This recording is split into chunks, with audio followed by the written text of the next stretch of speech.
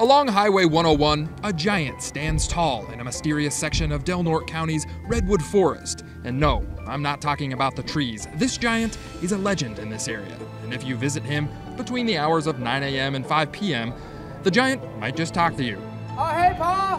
Hey, how you doing, bud? I'm doing well. The friendly giant is Paul Bunyan, and he lives in the trees of mystery with his faithful sidekick, Babe the Blue Ox. Tell me again, why is Babe blue?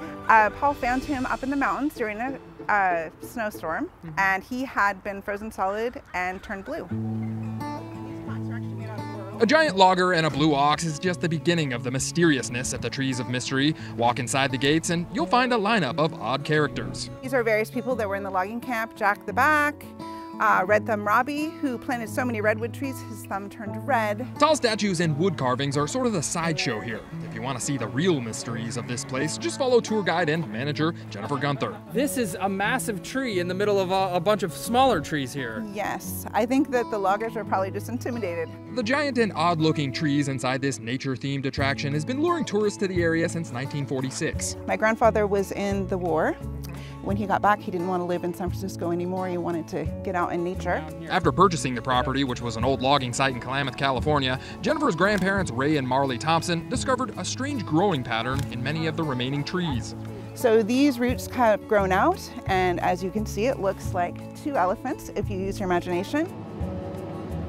What started out as a walking tour through the property soon turned into a redwood-themed amusement park. Where does this take us here?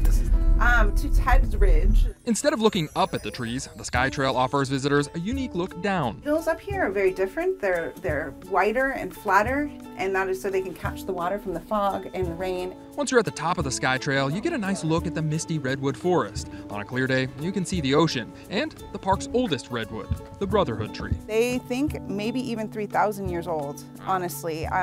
They've climbed it. They found all kinds of different animals. There's a bat cave in the middle. There's like salamanders and these little land crabs growing up in the top canopy. Land crabs? It really moved there, doesn't it? The newest attraction in the park is the Canopy Trail, which is essentially a series of high-flying rope bridges. This had to have been a really experienced tree fort builder. Tremendous is the company who did it, yes. Treehouse construction company Tremendous also allowed us to use their drone video so that everyone who's afraid of heights could experience the Canopy Trail without walking it. How far are we up right now? About 100 feet from the trail down there. Woo. Thank you for joining us here at Trees of Mystery. Well, I don't want to ruin all the mysteries of this place, so if you're still curious, you can ask Paul Bunyan about them yourself. From the Trees of Mystery, I'm John Bartell. Hope to see you on the Backroads.